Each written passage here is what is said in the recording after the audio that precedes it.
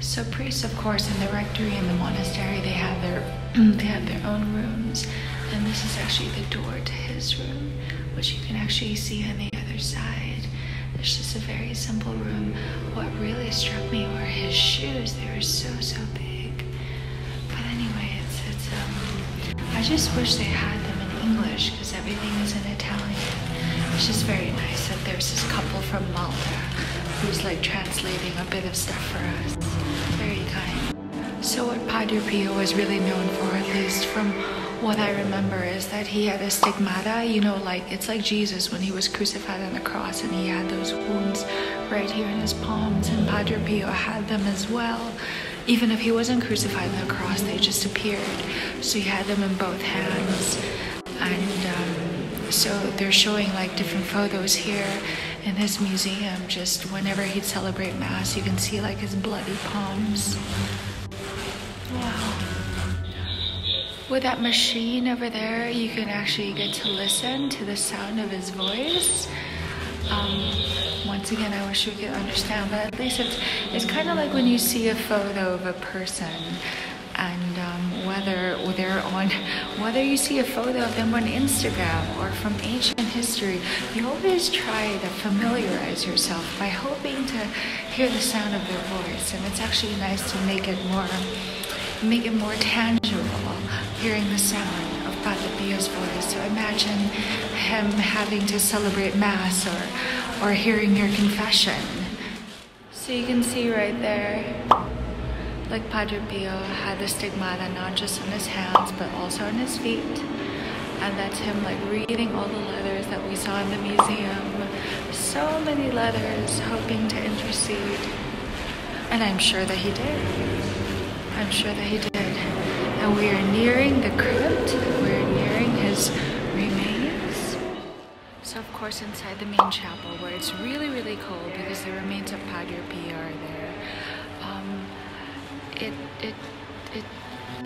it's so unreal because he looks like a wax figure, but he's alive, and those are his remains, and his face looks exactly like that.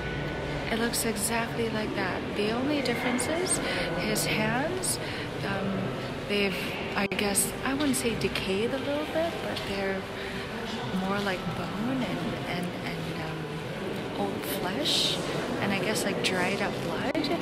But his face though, so like unreal and beautiful and peaceful and just wow. So I wrote down my intentions, and I'm gonna drop it in the confessional.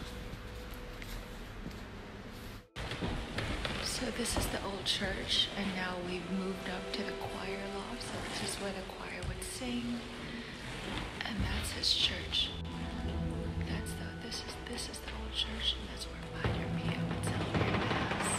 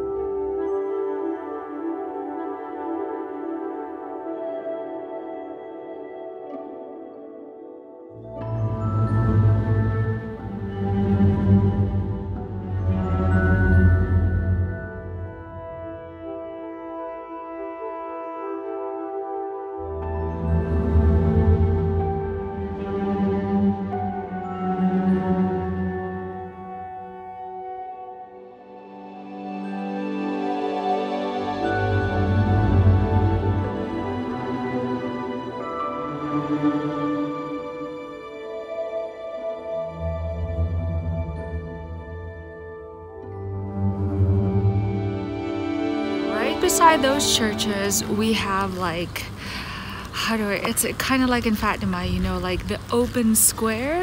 That's why look, all these spaces, imagine like a pilgrimage coming here, a big celebratory Mass, and that is the altar in the back. Something to remember, guys, if you're coming to this area, we're staying in Bari, and then it's about a 2-hour ride to Puglia. I can't remember the name of these places in particular, but 2 hours from there to St Micheal, and then it's 30 minutes by drive here to Padre Pio. You know, everybody usually just goes to Padre Pio. We didn't even know about St Micheal. It's just, we're just so happy that we discovered it. So I'm here trying to promote it. You know, high five for my angel crew. Yeah, angels for me are just like, not that Padre Pio is not awesome, but I'm not very familiar with the story, as I should be, you know, but angels, they're my jam for the nth time. They're my squad. I am so happy right now. We went through so many zigzag roads to get here. You think it's fog. You're literally up in the clouds. It really is like coming to heaven, where all the angels are. The church right behind me is the church of St Micheal the Archangel. Now, anyone who knows me well, when I pray, you know, people pray to Jesus, to Mother Mary, to a certain saint. I'm the angels. They're my posse. Because I don't just pray to one. When I talk to them, I talk to them as like a whole group, like a fam now. And a lot of people who come to this area, they only usually pray to Padre Pio. But here, the fact that it's named after him, the mountain is named after St Micheal, says a lot.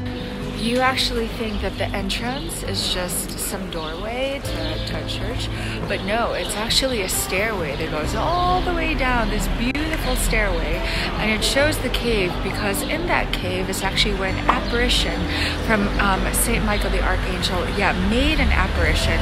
So inside that cave, all the way down, you can take a lift, by the way, there's a church. There was a church that was built inside that cave. It was so beautiful. It's more like a chapel because it's not really big, but it's just so beautiful. And then in the back of that cave, you'll see St Micheal, and enclosed in this glass.